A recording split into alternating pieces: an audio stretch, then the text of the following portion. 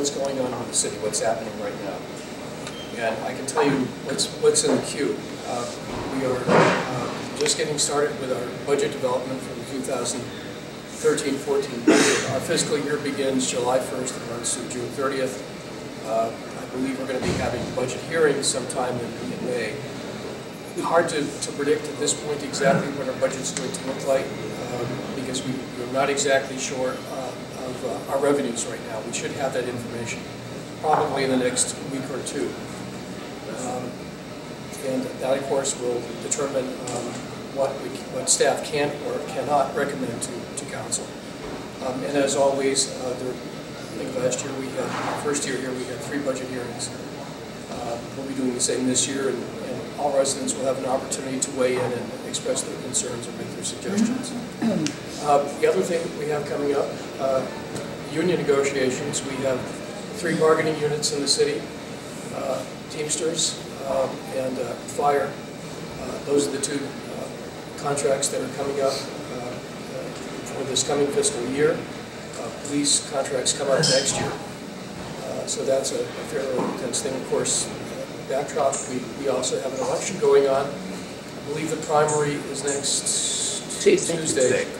And then I think the final election is going to be June 4th. June 4th, first Tuesday in June. And as you know, we have 3 seats up on the council, and one of our council members is retiring, so we will have at least 1 new council member at the beginning of the 2013-14 fiscal year. Other questions, concerns, comments? Somebody. Chuck. Cindy, at the last meeting, we had quite a bit of overrun. There was you mentioned the contracts in the city. The original estimate for the attorney to assist in the contract negotiations was $6,000. The actual price tag came to be $30,000. Understanding that anytime you talk to an attorney, many times you're running over. But the difference between $6,000 and $30,000, it's pretty enormous. And that was my fault entirely, Chuck. I based my numbers on the last negotiations that I did 13 years ago, working for a city in North Florida. And that's all it cost us. If I had taken a second to do the math, because we have an attorney that's a bit more expensive than the one I had in Florida, I would have had more accurate figures. I can't tell you exactly what it's going to be, whether it's going to wind up being a little bit more, a little bit less, but it's not going to be the original figure. I apologize to council on Tuesday night for not giving them the best information I could have. Well, and on a second point on that, and our council member being here, we looked at the splash pad, and the original estimates came in.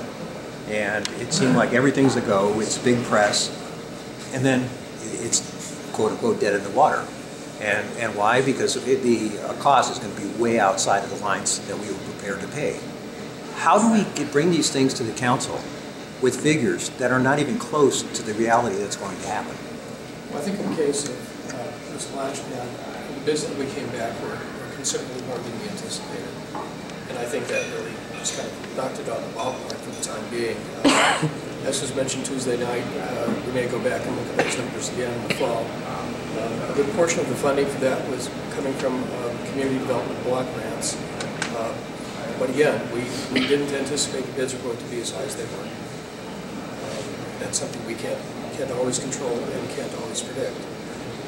In recent years, and this was based on my experience in another community, the last place I worked was a city in western Colorado, labor costs have been fairly low, had been ever since the recession started.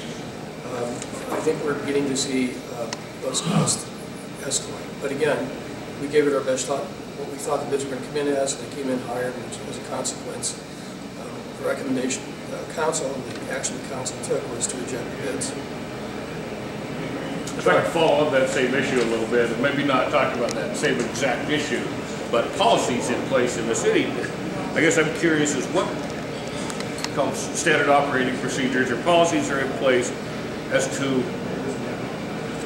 who can authorize work to be done on behalf of the city and have it paid for by the city. And I guess I'll just follow up to that is, and were those procedures followed in this case? Because again, I think we were all a little surprised that all of a sudden there's a $35,000 on a $60,000 bid, a $35,000 overrun on the engineering, and I understand some of the reasons because we changed the rules. But again, my question is everybody seemed to be surprised by it, and surprises are for kids' birthday parties. So do we have? It seems we should have procedures, because only these people with this authorization can hire an outside firm to do work for the city, and then we got to have some policies in place where we have caps that we know if we're going over something before we're $35,000 over. John, the only thing I can tell you with regard to that specific question is that it's under, staff is taking a look at it.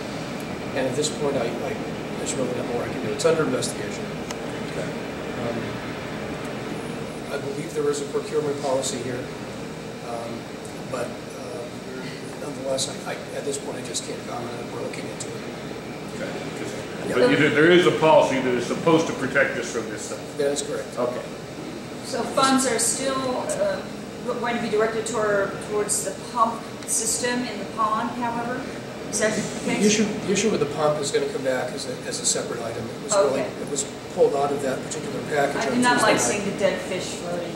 And nor do we, but it's something, because of Nevada revised statutes, it's something that we couldn't do on Tuesday night.